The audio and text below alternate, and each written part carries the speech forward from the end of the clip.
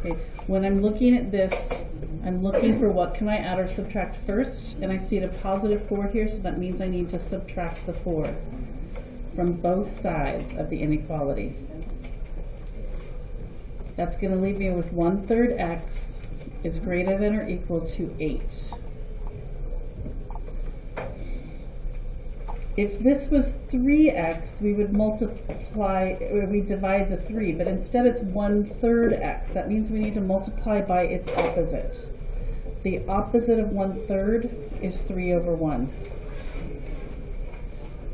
And when I multiply it on the right side, I can leave the 1 invisible because I'm not multiplying it by a fraction.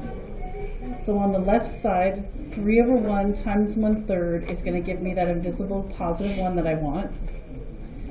So I have x is greater than or equal to 24, because 8 times 3 is 24.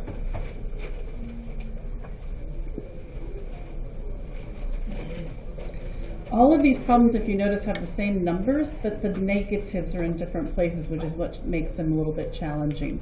Over here, I'm looking, what can I add or subtract? And I have a -4, so that means I'm going to add 4. And if I do it on the left side of the inequality, I also have to do it on the right. That's again leaving me with 1/3 x is greater than or equal to, this time I'm getting 16. To get that x by itself, I need to multiply by the opposite. The opposite of 1/3 is again 3/1.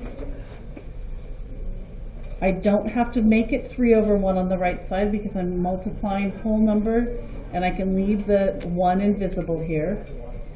That's going to be x is greater than or equal to, yep, I had to do it on my calculator. 16 times 3 is not a math fact I have memorized.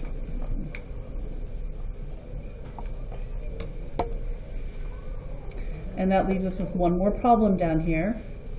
We're back to having a positive 4, so our first step is going to be to subtract the 4. This time, the fraction isn't positive, it's negative, so we need to make sure we keep that with it. It's greater than or equal to 8.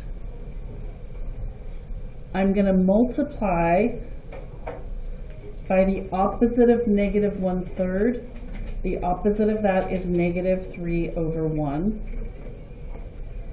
That means on the right side, I'm multiplying also by -3, which really is -3 over that invisible 1.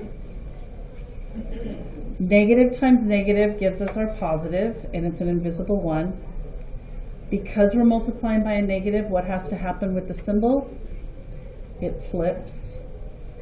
And 8 times -3 gives us -24. Okay, so it might have looked a little bit more confusing, but you guys have all of this information, just take it step by step, okay?